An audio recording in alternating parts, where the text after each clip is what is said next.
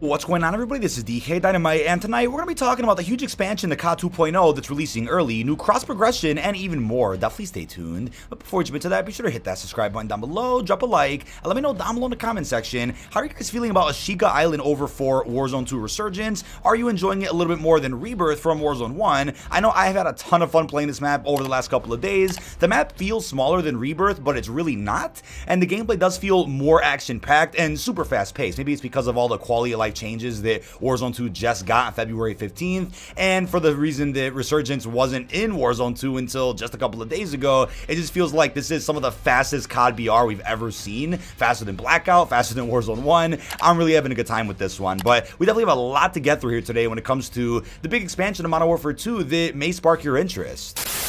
Also, be sure to check out dammods.com for the safest Modern Warfare 2 services, such as assistance with Orion Camo or even bot lobbies. This works on all platforms, PlayStation, Xbox, and even PC, and is trusted by thousands of customers. You can even get help with nuke services, since getting 5 wins in Warzone isn't an easy task, let alone getting the contract done in your 6th match. Now, you can use coupon code BOMB to get $100 off any order. Trustpilot also has some excellent reviews for dammods, which you can check out with the link down below in this video's description.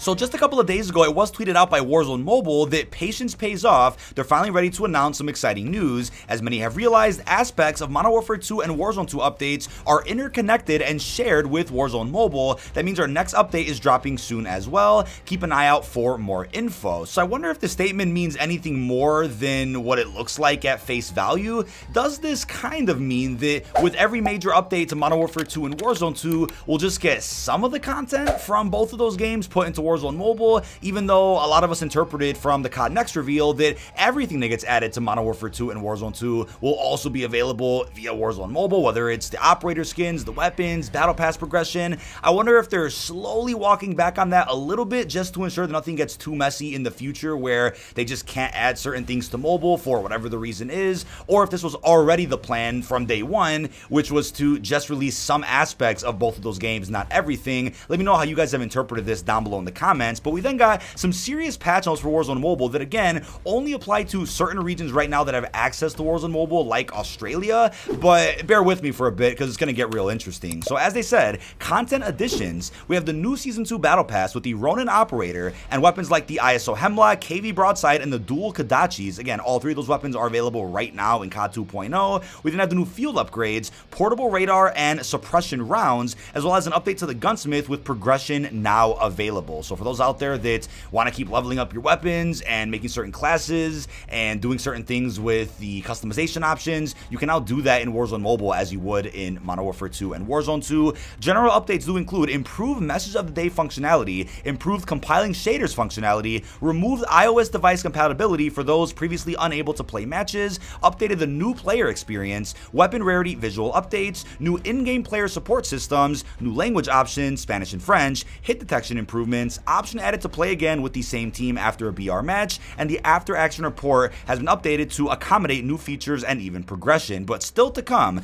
new missions, weapon based challenges, combat records, new bundles, new MP and BR playlist, more settings options, and new limited release regions. So I am wondering though, since the game isn't available worldwide just yet, it will be in the next couple of months, does this also mean that whenever a new season drops for MW2 or Warzone 2, will some of that content be available day one for Warzone Mobile, then the rest of it that they have planned doesn't end up coming out for another couple of weeks by time maybe the mid-season update rolls around? I am hoping that at some point, maybe by season 3 or 4, we start seeing a new season drop on one day and all the contents promised for that season drop the same day for Warzone Mobile as well. And then let's say something's being saved for season 3 reloaded for MW2, then that content on that day would become playable for Warzone Mobile as well. I'm really holding out hope that there is very strong synchronization between all three games to where, for example, a new bundle comes out on a certain day and then Warzone Mobile also gets that update on the same day, or when a new battle pass, operator, weapon comes out, Warzone Mobile sees that content fairly quickly, because if that's not the case and Warzone Mobile is always lagging behind, it'll kind of throw a wrench into the whole idea that right now there's very strong cross progression between all three of these games and that this is a new era for Call of Duty. I just hope all development teams are on the same page so that things do come out at around the same time. But I'm honestly surprised we got this much marketing for Warzone Mobile despite the game not being available in many or just about every other region out there aside from Australia. They ended up dropping a small Season 2 roadmap for the new content it's also dropping, where they mentioned for multiplayer they've added hardpoint, they've added 2 field upgrades to BR, 4 weapons as of right now, and then of course the Season Pass. I think they meant Battle Pass, but maybe it was a typo. And then for new features, again, gunsmith weapon progression, season progression, and after action report updates. I was honestly thinking that with future roadmaps we get for Modern Warfare 2 or any other Call of Duty that comes out eventually, a part of COD 2.0, that we would end up seeing a couple of boxes on the roadmap just for Warzone Mobile, or some mention that, yeah, Warzone Mobile is also getting a lot of the content on the big roadmap,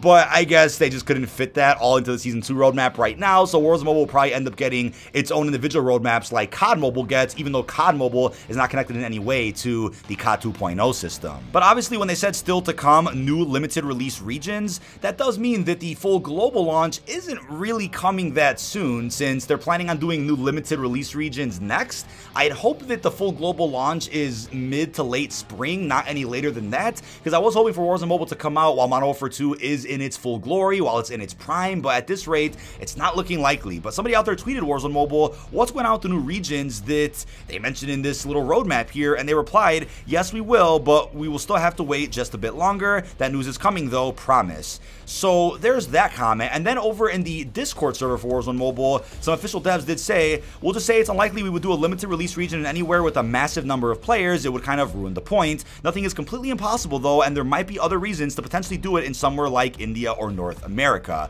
Obviously 2 massive regions that everybody out there is asking about, since there's probably the most amount of players in those regions that want to play Warzone Mobile, and I do think they might do maybe a very small window limited release for North America or India that doesn't last as long as the Australia window has, but let's hold out hope. I mean, considering they just dropped all the Season 2 content in the game, clearly they're ready to do big things with it, but for some reason the game just isn't quite ready yet. Obviously you have a placeholder release date according to the App Store as to when this game should be fully available, but that's probably just a placeholder, doesn't mean very much. However, it could be a possible launch date that would be right after Season 2 Reloaded for Modern Warfare 2. Now I'm also hearing word that Russia apparently has been added to the limited release window here for Warzone Mobile. So apparently if you connect to Russia servers, then clear Play Store data, go to Chrome, then search Warzone Mobile, click on the link, you will get an install option. So again, this is for Android devices that run the Google Play Store. I'm not sure how this really makes sense considering the conflict going on around the world right now with Russia. I'm surprised that they've been given an option to do this. It might just be a bug, but if you guys are in Russia and you want to play Warzone Mobile, this could be an option for you if you have this certain device.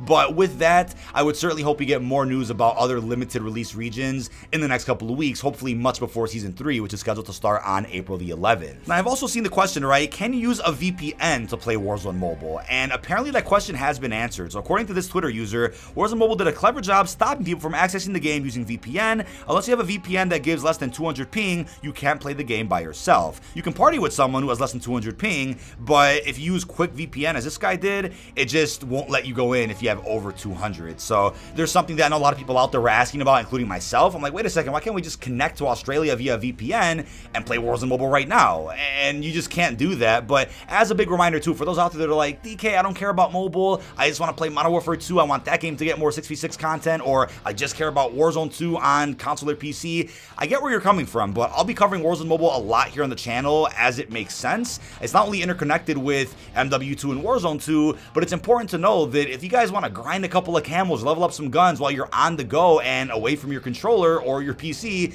you can do that on your phone by playing the small limited multiplayer mode that's in that game that offers a couple of maps. It offers some game modes that allow you to grind camos as much as you'd like. That's the purpose of the multiplayer side of things on this mobile version, but then being able to play Verdansk and Rebirth again, which you can't do anymore on Warzone 1, that's also a big plus, which I want to cover as much as I can because I enjoyed Warzone 1 for what it was, and it's sad to see that right now all you can do on Warzone 1's app is play Caldera, which is a very poorly received map for most of the community. And I do wonder if every vaulted Warzone map, such as Fortune's Keep, will also just get added to Warzone Mobile in the future. Then let's say one day Al Mazrah gets removed or Ashika Island, you might also see those maps added to Warzone Mobile, but whatever maps stay playable on console or PC just won't be on Warzone Mobile for whatever reason, to probably avoid the conversation of, well, what about some cross-play options where you can play the same Warzone map on mobile and PC and console? That probably isn't something that COD 2.0 is suited for. That technology probably doesn't exist yet for Activision specifically. I know other games have done it, whether it's Fortnite, whether it's Apex,